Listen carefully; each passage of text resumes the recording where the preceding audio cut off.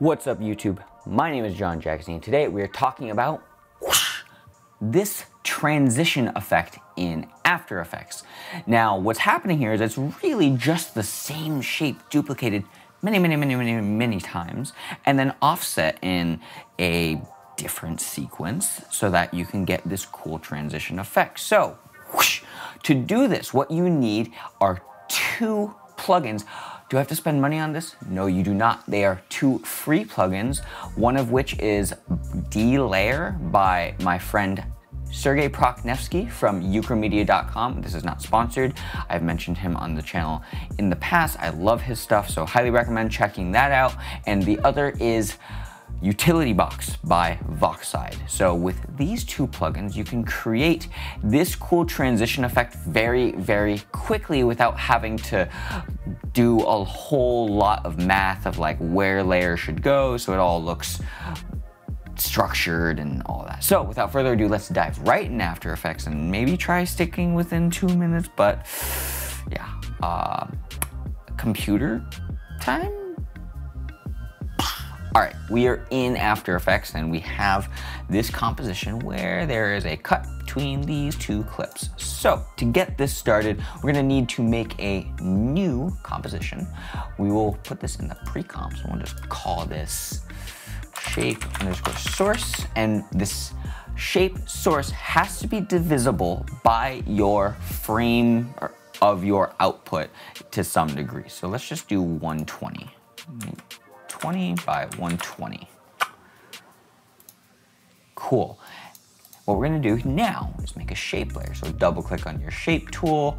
Let's get rid of that fill. And then let's scale this down just a little bit. And we'll add that flicker effect that we used in the last tutorial. If you have not checked that out, link will be up here, but flicker, just a little flicker on off, and let's make sure that the stroke is set to white. We got this 1, 2, duplicating stroke 1, 2, and then let's duplicate that and move that down, say 6 frames. And then we'll set that back to 120. So you get this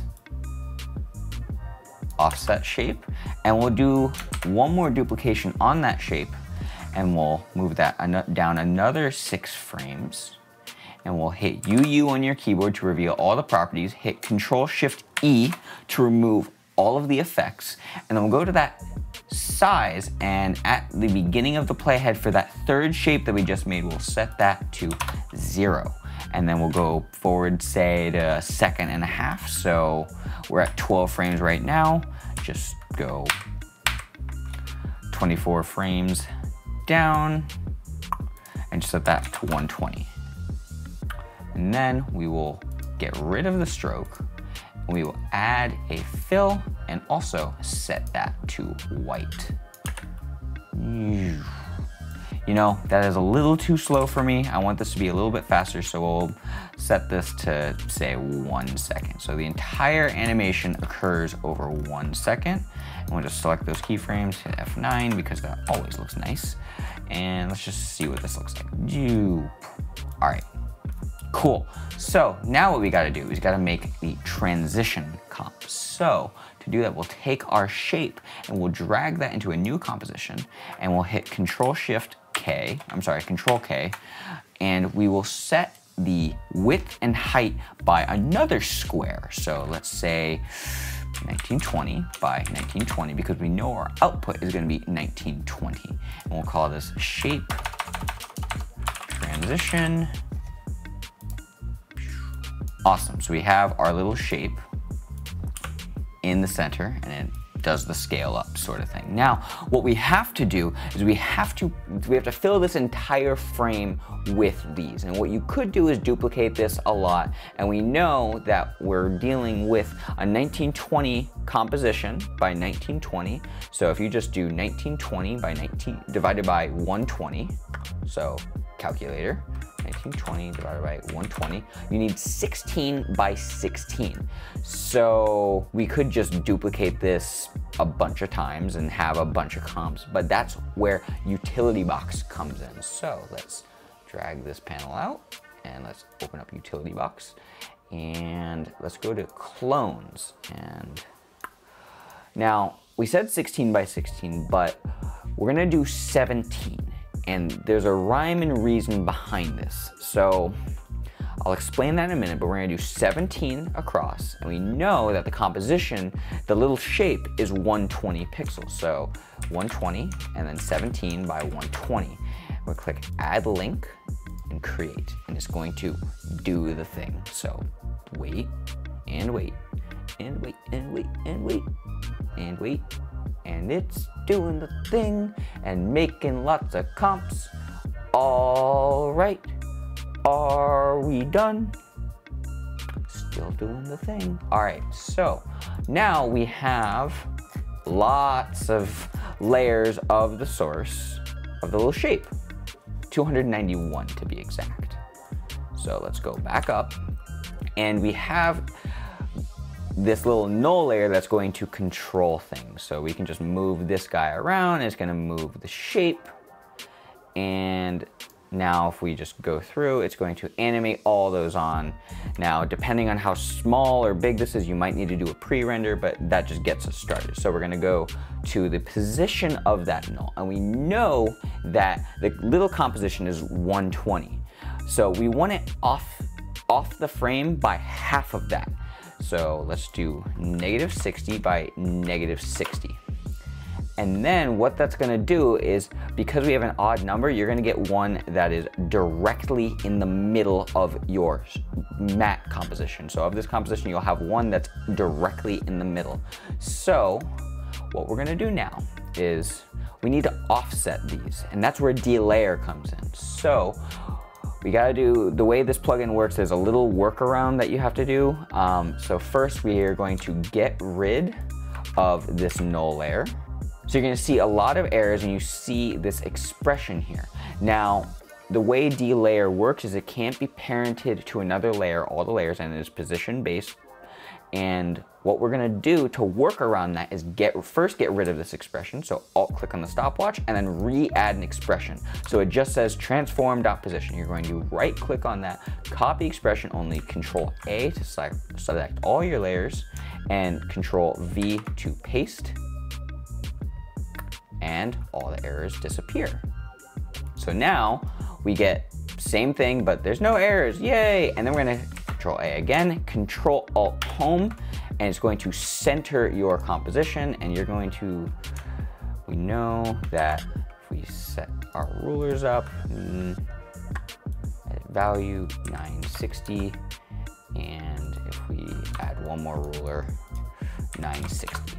And now we see that there's a shape directly in the middle. So now we can use delayer to offset this. So what we're gonna do is we're gonna go to the beginning of the composition, Control A, U just to collapse it, delayer, and then you can just, with this plugin, do a lot of cool things. You can just set how long you want it to delay. So let's say 15 frames. And you can change the direction, so it could be center out. So let's start with center out, and what that's gonna do is it's going to offset all the layers, and sometimes it moves it down the frame, so just find that in point. Oh, it is already set. So, and then you can just play that back. Cool beans. So let's undo that, Control Z, and do left to right, just so you can see, actually, excuse me, right to left, excuse me. So now if we play that back, and this is why I said you might need to do pre-renders, there you go. Now we got this comp. You can now take this transition and go into your main composition and just drop this over your cut. Let's see. And then set the in point of that layer right there. And then all you gotta do now is just set the transfer mode on your clip to alpha matte. And it's gonna look for anything that's gonna take up data, and there's the transition. Now, because there's nothing under this layer now, you gotta drag that out. There you go, there's the transition. Super simple, and the way this is useful is now you can go into this original composition and change the effect of the transition. So if you want it faster or slower, you can just say delay in frames by 30, and then let's say we want it going top to bottom. And just wait for it to do the thing. You can make it go real fast. Let's just say 10, and then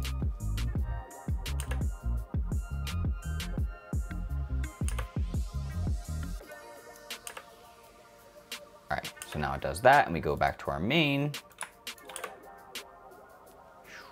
There you go. That's the transition. Really easy using these two plugins. In the past, you would have had to find out the math and duplicate things or make an expression so that everything offsets. But this way, it's really simple, and you can create some really cool effects with this technique. And what's cool about this as well is you could just go into this original composition and change the shape so you get a different look. So let's just rotate everything by 45 degrees. And now what it's gonna look like is that, and maybe we might need to go into these compositions and change so we're not getting some harsh edges. So 100, see how that looks. 1, 2.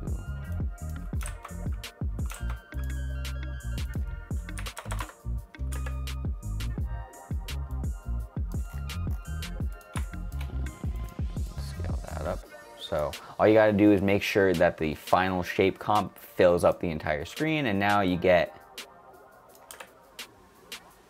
that kind of look. So that's the tutorial. I hope this was useful. I know I'm gonna be using this a lot because you can do some real cool things with this. Like here, fast forward, and I'll explain in a second. All right, so I fast forwarded, now I got this cool looking extra blue portion added to like the edge of it. So yeah, you can do some cool things. So these two plugins, once again, are Delayer by Ukramedia and Utility Box by Boxhead. I highly recommend checking them out because they are free and very useful. I use them almost every day in my daily workflow. So yeah, that's it. Hope this video was useful. If it was, let me know in the comments. If you have questions, let me know. If you had breakfast, well, what did you have for breakfast? I don't know. All right, bye. Lens cap. Okay, bye. Thank you for watching. I appreciate it. Hey, check it. Put the place up.